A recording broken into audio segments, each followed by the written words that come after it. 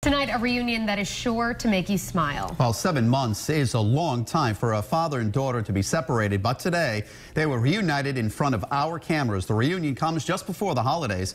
Eyewitness News reporter Caroline Goggins spoke to the family. She joins us now live in studio with their story, new at 6. Well, Mike and Shannon, if you have a case of the Mondays, this is sure to make you smile. 4-year-old Corey hasn't seen her dad in 7 months since he was deployed. But this afternoon, the ring of the school bell meant a big surprise for the little girl.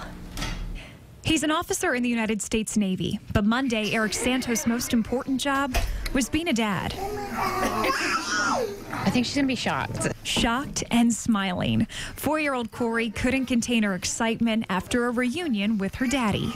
7 months apart, but the pair didn't skip a beat. Did you miss Daddy when he was gone? Yeah. How much? I don't know. But it sure looked like a lot.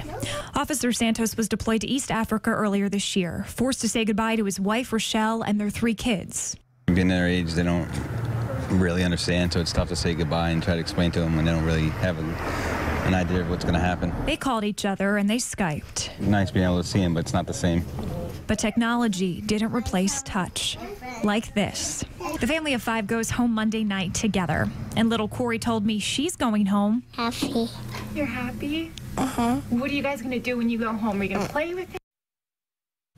And boy, was she happy. Eric's wife, Rochelle, tells me she's excited to have her husband home in time for the holidays. As for tonight, she says they're just going to spend some quality time together. And as you heard, Corey told me she's just excited to play with her daddy. Live in the studio, Caroline Goggins, Eyewitness News.